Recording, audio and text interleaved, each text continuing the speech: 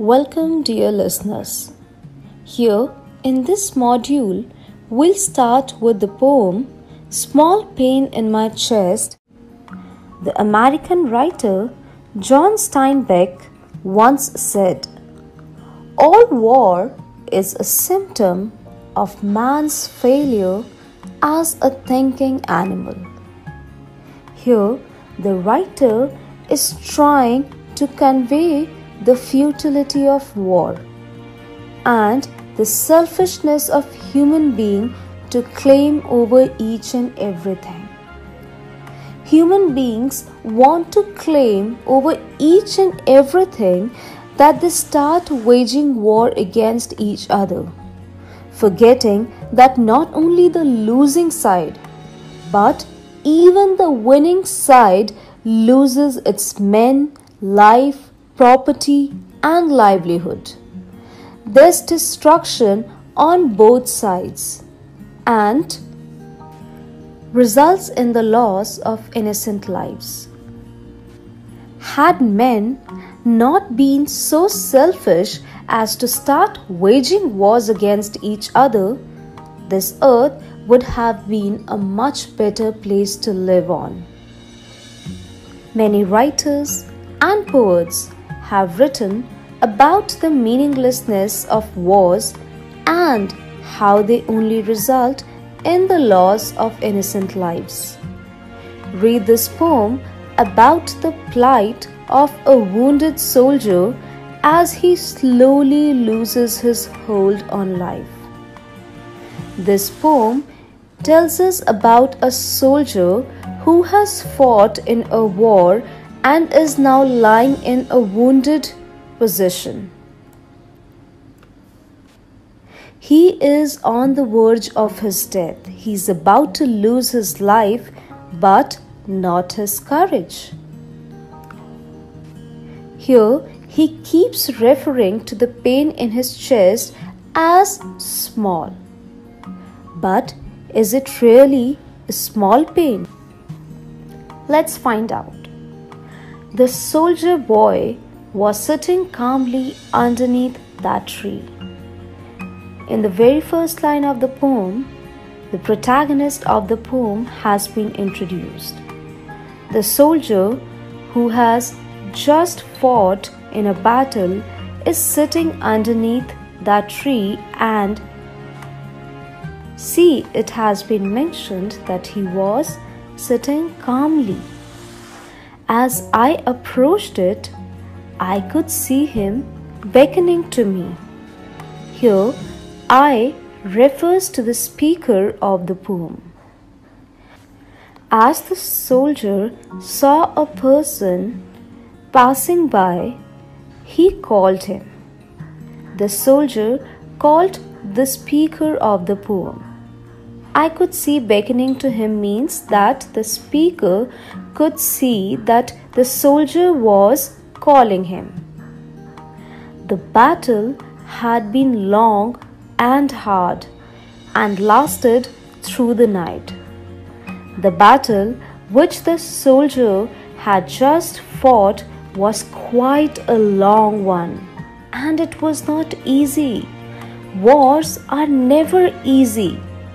They are full of blood, violence, and loss of lives.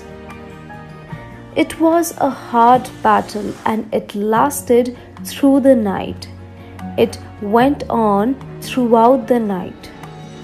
And scores of figures on the ground lay still by morning's light.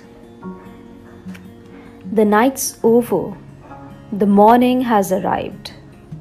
There's light, and in that light, the soldier and the speaker could see so many dead bodies lying on the ground. These are the dead bodies of the soldiers who fought in the war. Look at the expression scores of figures. The number of dead bodies was so high that you couldn't even count. Once these soldiers die, their dead bodies are left to rot under the sun in the battleground. Just imagine how pathetic the situation is. Wars are never fruitful. They always end up destroying both sides which are involved in a war. Wars can give nothing but devastation and can never mean anything good to anyone. I wonder if you would help me, sir. He smiled as best he could. Here, the soldier is asking for the speaker's help. I wonder if you'd help me, sir. He smiled as best as he could. Here, the soldier is trying to hide his pain underneath his smile. He tried to smile as best as he could in order to hide his pain from the speaker. A sip of water on this morn would surely do me good. And the soldier is not asking for much except a sip of water. He is thirsty, he is tired, and he asks for a sip of water on that morning from the speaker.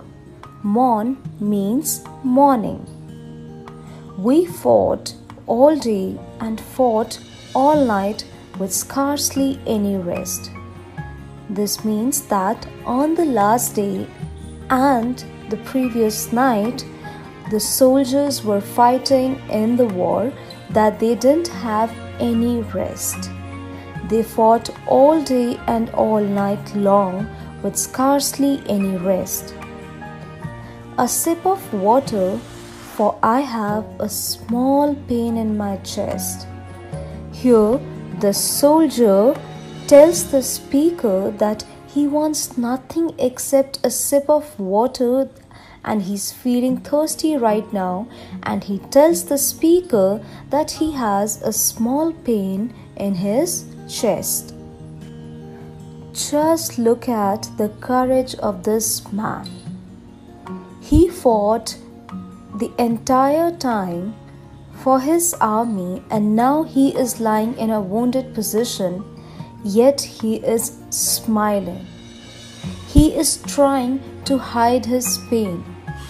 He does not tell about his situation to anyone.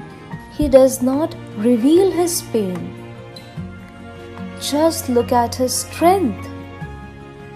And what is he asking? Just a sip of water? If that isn't bravery, then we'll never know what bravery is. Even in this situation, he is trying to maintain his calm as best as he could. And he is doing a wonderful job at that. Let's move on to the next paragraph. As I looked at him, I could see the large stain on his shirt. Here, the speaker of the poem is speaking, and he says that when I looked at him, when the speaker looked at the soldier, he could see the large stain on his shirt. The shirt of the soldier was stained, all reddish brown from his warm blood mixed in the Asian dirt. That stain was the stain of the soldier's blood. He was wounded in the war, and that large reddish-brown stain was of his blood mixed with the local dirt, of the dirt of the ground on which he had been fighting for his men. Not much, said he. I count myself more lucky than the rest. They are all gone, while I just have a small pain in my chest. Even in this situation, the soldier is saying that he finds himself luckier than all of those people who are lying dead in that battlefield. He says, I count myself more lucky than the rest. He is trying to find positivity even in this situation. He thinks of himself as the luckier one because he is alive while the rest of them are dead. They are all gone. All the men that he can see in front of him lying in the battlefield are dead. While I just have a small pain in my chest. He is referring to the pain that he has in his chest as a small one. He's trying to hide his pain as best as he can. What the soldier is trying to say is that in front of the condition of all those dead soldiers, his means nothing. Considering the fact that he is still alive means that he is luckier than the rest. It's just he is a little wounded. According to the soldier, it's nothing but a small pain. And let's just appreciate the courage of this soldier. Even in his own wounded position, he is trying to console the speaker. Don't be worried. I am all right. Just think of me as the luckier one than these rest of the people who are dead now. I just have a small pain in my chest. I am only a little wounded. And that's all right. Even in this situation, he is trying to console the speaker. He's not thinking about himself.